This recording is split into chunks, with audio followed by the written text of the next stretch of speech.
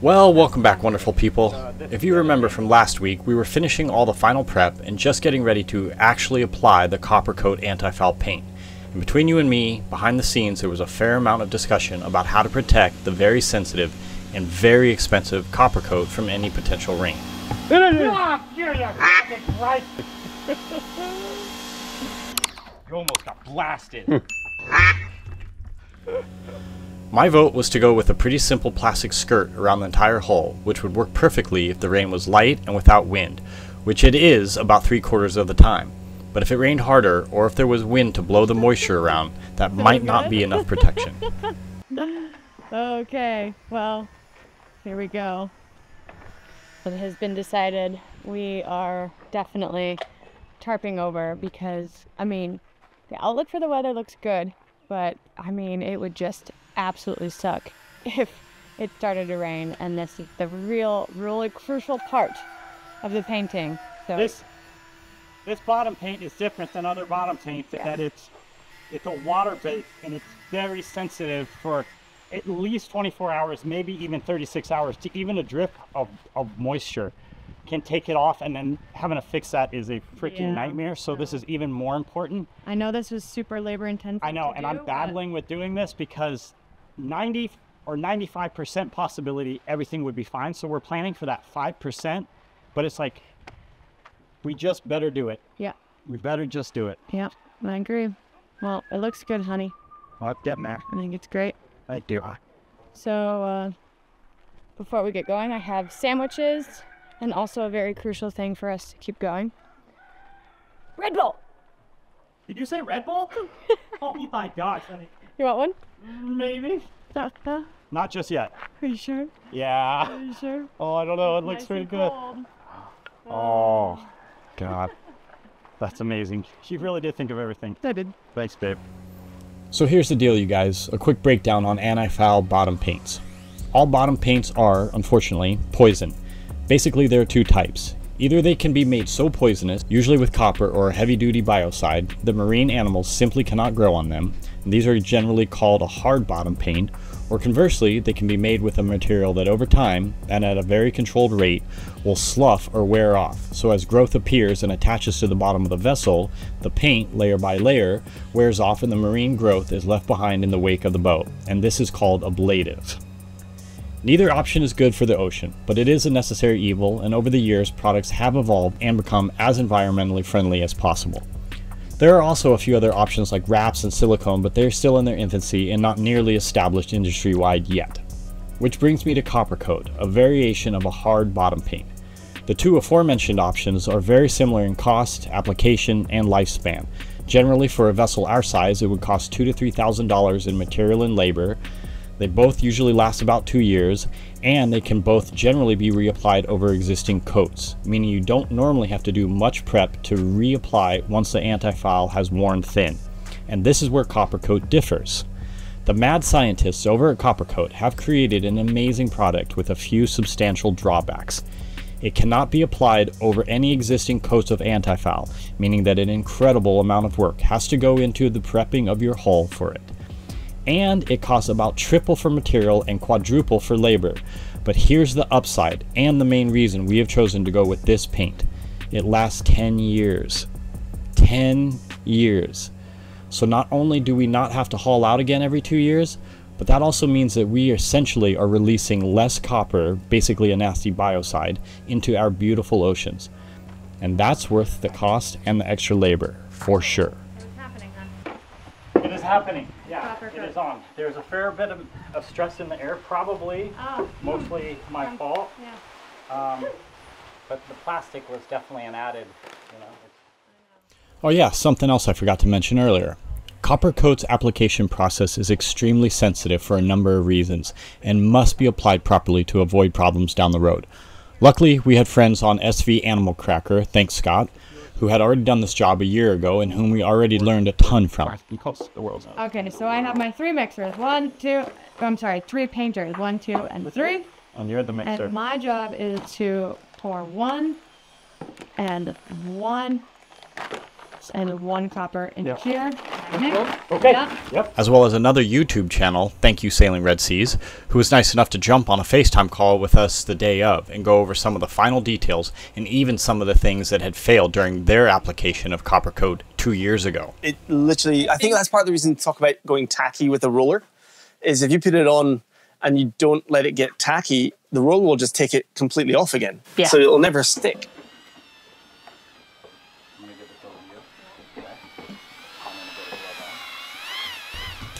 Here's what I learned about the key points to a proper application.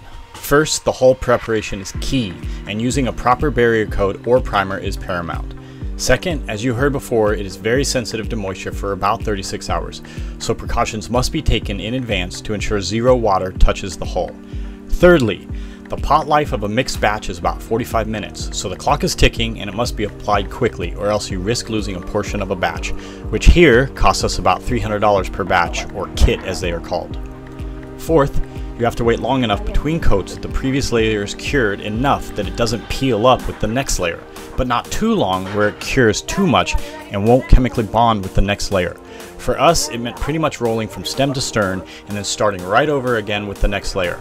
5 times, back to back, non-stop. Oh, going under. Oh. My favorite part. Oh my goodness. I love this. Look at that smile on your face. I don't know why I get so much pleasure. Look at that clean, crisp line. Oh my gosh. Oh yeah. So satisfying. I don't know why. I could be a professional tape puller and I could be perfectly happy. Nice. Okay, we've done one hull.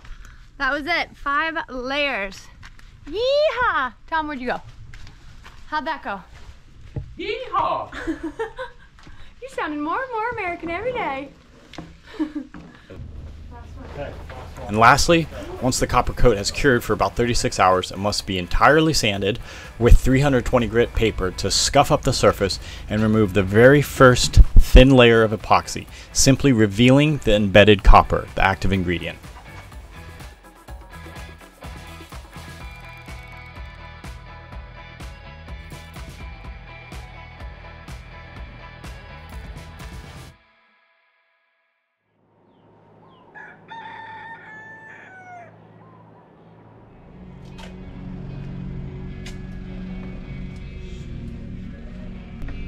Hi. Good morning, Good Warren. morning. Number 2. Hull number 2. Ready? Hands in the middle. Let's do this. Heads in the middle, T-Man. Ensemble. 1, 2, 3, go! Ah! Okay guys, it is the final day to paint. We did the other hull yesterday and we are doing the second hull today. 5 layers of copper coat and that's it. Then we gotta let it dry. And then we sand it. There's a Then we little can buffing. sand it It's not afterwards. sand sanding, it's like 320 grit, so it's more like a buffing just to reveal the copper, but yeah. Anyways, I'm just saying, this is it. Crack, crack.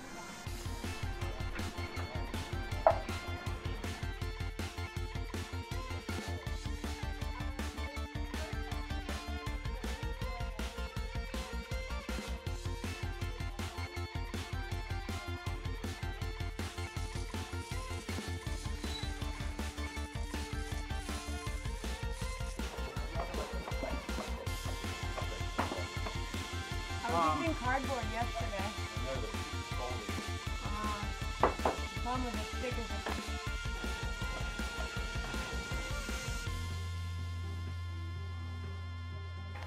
There's a little bit of copper and it like turned this scab green. It's really weird. I know, my hands are green everywhere. No, I know. Well, weeks of work has come down to this moment. So close. Making me feel the pressure. Ooh. Ooh. You got the glory. There you go. Glory. Ooh, ooh, ooh. Tom and I know this hull. Just about every scrape, scratch, dent, ding on her. Yeah. This better make it. We'll make it. You can do it. There's just a teeny bit in the bucket if we had to. Okay, coming in. Oh my goodness. The last bit, that's it. Oh. All the way down. Stop it. Babe. You guys are kind of in my way. We're here for the celebratory high five. Almost. Almost. Almost. Almost. Almost. Oh my god, oh my god, oh my god. Here it is. I did it, baby. You're done. You're done. Give me a high five. Yeah!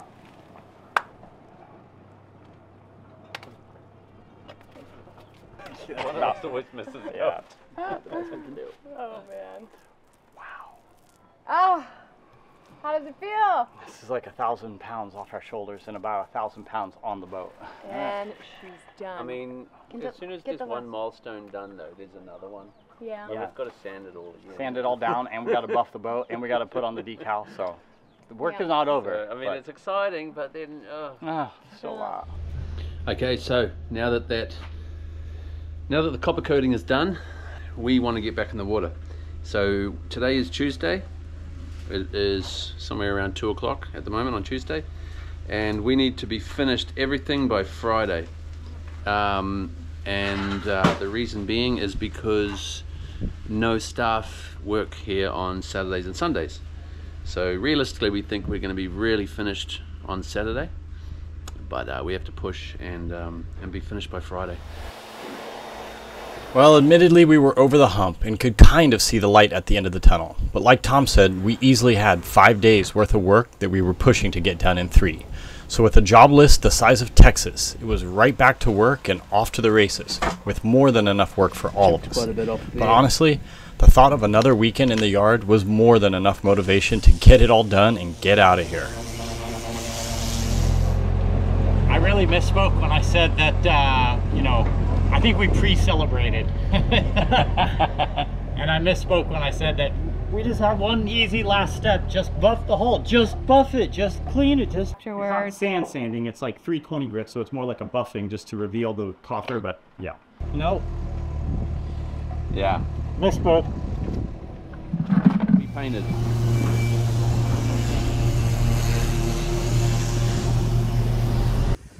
So how does this last step go for you right now? Because it seems like This way is a more bitch. work than you expected. This is a bitch. It's like we've started over, and like I thought the hardest part was taking off the old bottom paint, and now it's as if we're doing the same process all over again.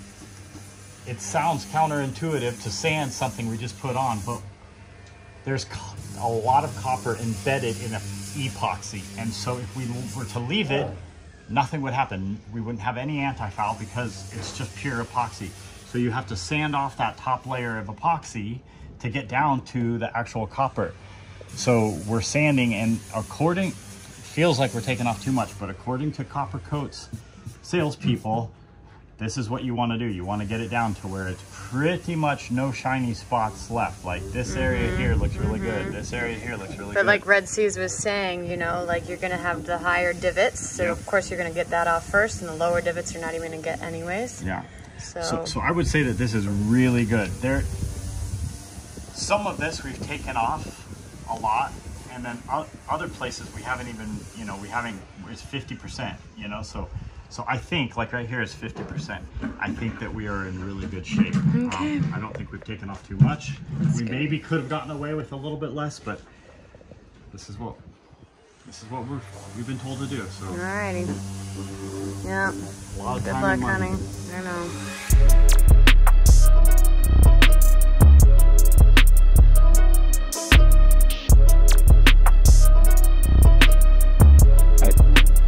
I'm so green. Can you see that? You're like a little copper penny. I'm like the Statue of Liberty. Oh, honey, that's awful. All the way west Liberty, and I'm not a statue. No, you got... So green though. I just shimmer. I could just see all the copper. Honey, you should have been wearing something. When you go shower. Good morning, good morning. So I believe this quite possibly will be our last day on the hard. And one of the last jobs that I need to do is actually mark the chain. And I have these little markers. We're going to drop the chain and remeasure every 10 feet. Because at some point down the line, we've lost all the little markers, and I've only just been counting by just sound and gauging it. So we're going to remark that, and that'll be one of the final jobs, hopefully, before we can get in the water tomorrow. Yay!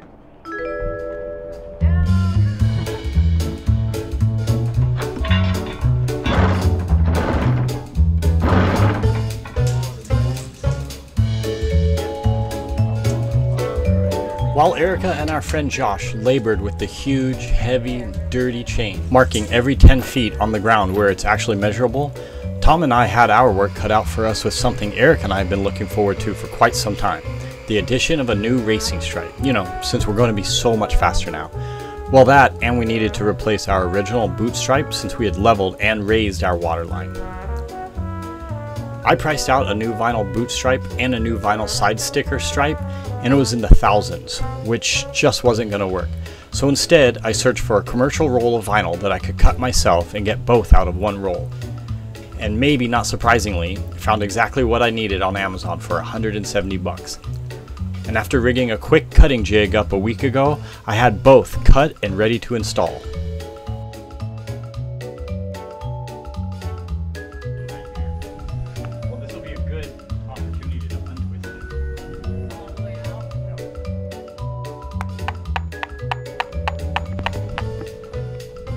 Going? We're good. I'm just trying to reevaluate. Maybe we could do it differently.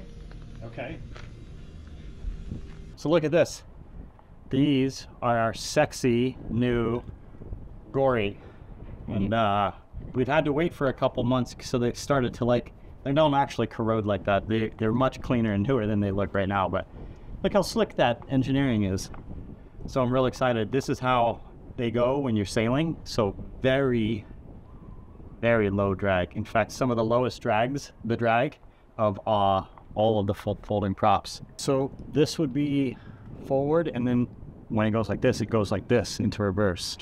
Do we want it to spin freely in reverse? No, you don't. You want it to stop. Because that creates drag. So then it creates drag on the blades, exactly, and it forces them to come back like that. So this is a very exciting new addition to the boat. Carry on. And you put it on correctly? Jesus, I hope so. You just have a reputation of falling off. Yeah. I had to. Put it on correctly, Warren. You put it on right? Beautiful. This is what gonna make us so much faster. So much faster. This and this. Yeah. And our racing stripes. Right? Right. Right, Tom? Right. So we got one more to put on, and then we are so close to going back in the water. So close. Am I gonna have my husband back? Yeah. It'll be so much nicer. I hope. Why is that stuff? Do you hope so too, Tom? He's been a nightmare. At least somebody agrees with me. I don't know. That would be.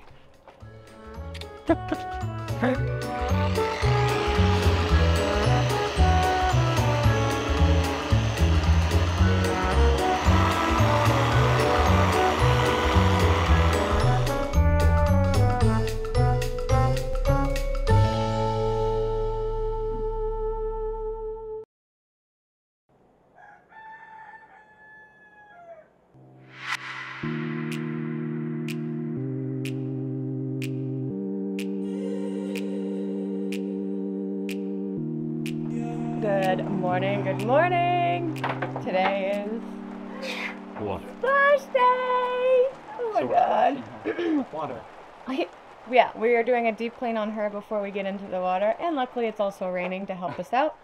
But today is the day. I think we've spent officially 3 weeks on the hard, so we did. Okay, I got that spot. Okay, good, got it. Okay. Yeah, you feel better? Yeah. We have spent officially 3 weeks on the hard, and we are looking forward to it. We did a really good job. You guys did a really good job. We did. Making it a push to get in the water as fast as possible. Okay, you're gonna have to stuff out. I can't stop. Let me finish. You can take a moment. He's very anxious, obviously, We have a lot of work get in to the do. water. We do have a lot of work to do, but we need to update, babe. Can you step out and do it?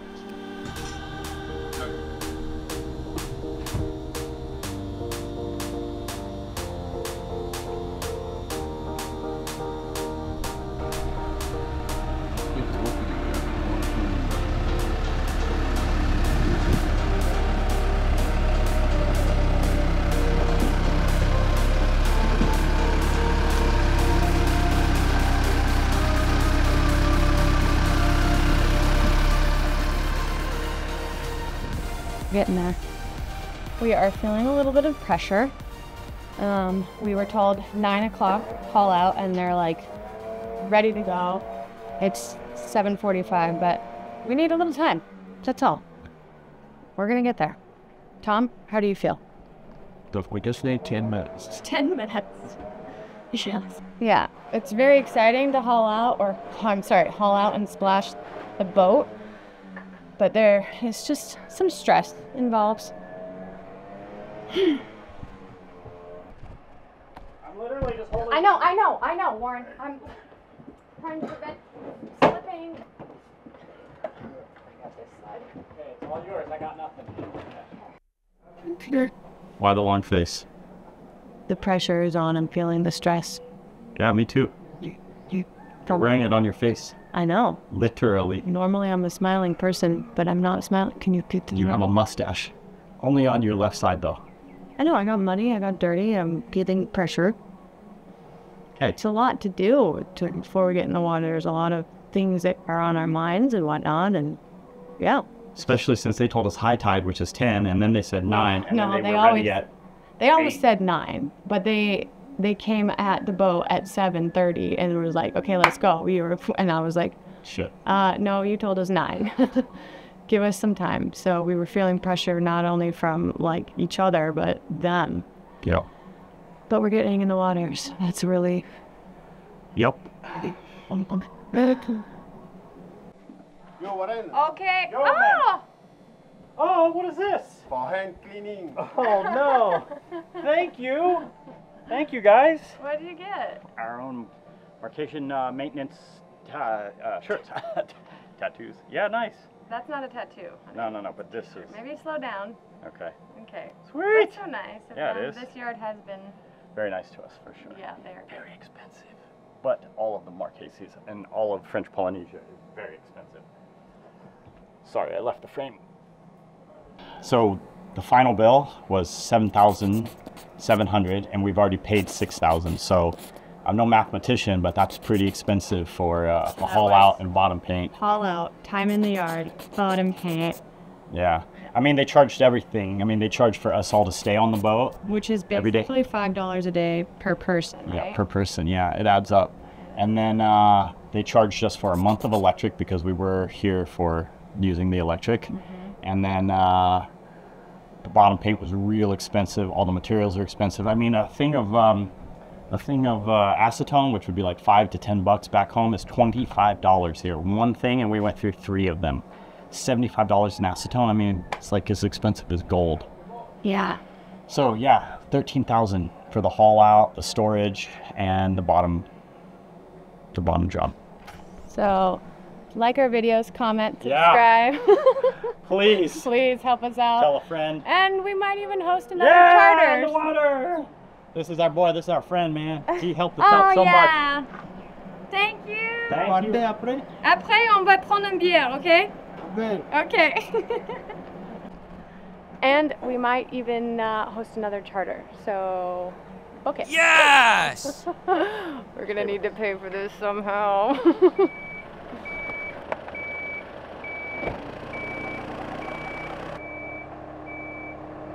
Yeah, the key here is just going slow. I mean, these guys are pretty dang good at running this operation.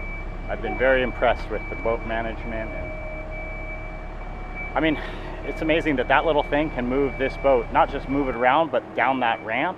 That's very impressive. So They know what they're doing. I hope. Here we go. On y va. Yeah. Bye, yard. Very exciting day.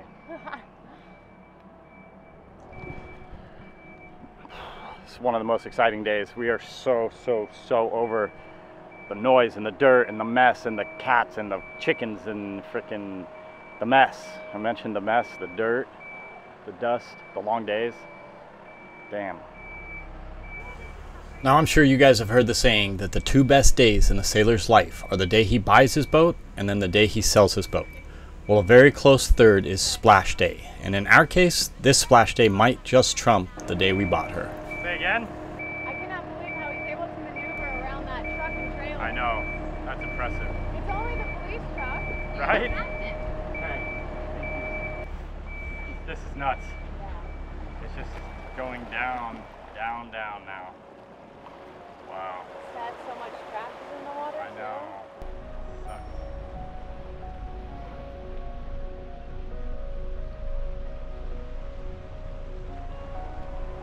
Babe, I cannot believe how far up we are. It is freaky. Yeah, it is. It is freaky. Wow.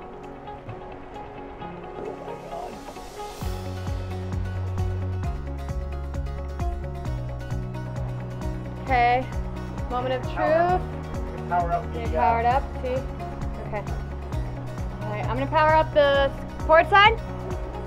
Power both up. Okay, Well, we're gonna start with the port. alright. Moment of truth, we're getting in the water here and hope that everything checks off. Woo!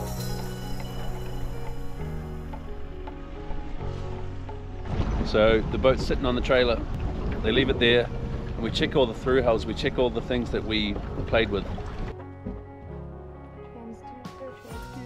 Looking dry. Checking all the through hulls, make sure there's no leaks. We're checking when the engine runs that there's salt water coming out the exhaust. Double check. I will. Tom just said. You will? Looks like on the port side engine isn't getting any water out the exhaust, any salt water. So I wonder what's going on over there. There's no water coming out the other one. We're pissing.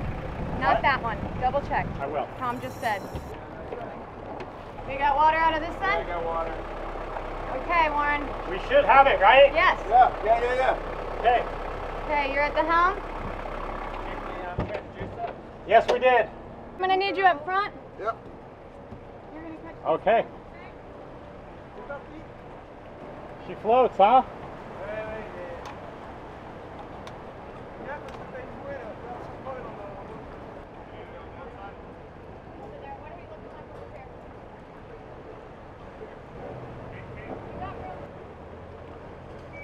Okay.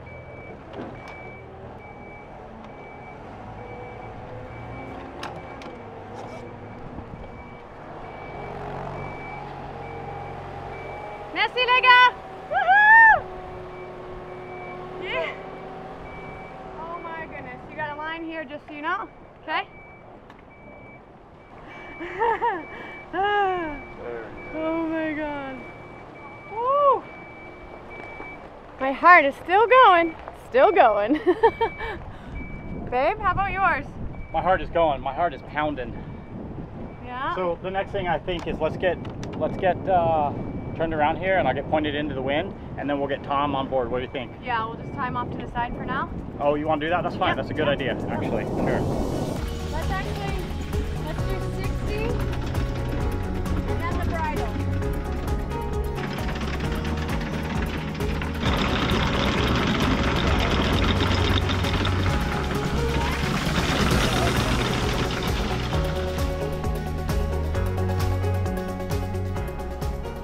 All right, we are good. We have gotten anchored, despite our windlass not working quite right.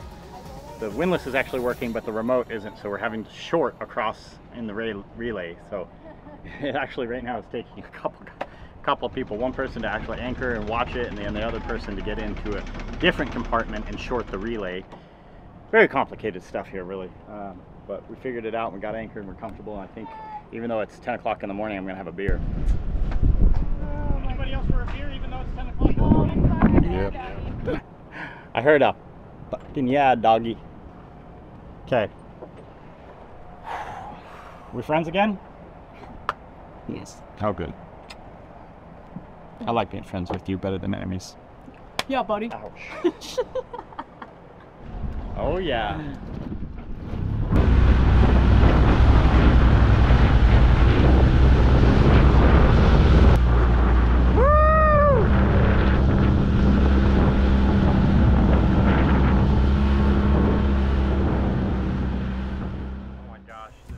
Well guys, this is normally where we would thank you guys, and especially our Patreons. And not that we don't still appreciate every last one of you, but this video has to be dedicated to the true hero here, our friend Tom, who without his help we would probably still be in the yard months later, and possibly divorced.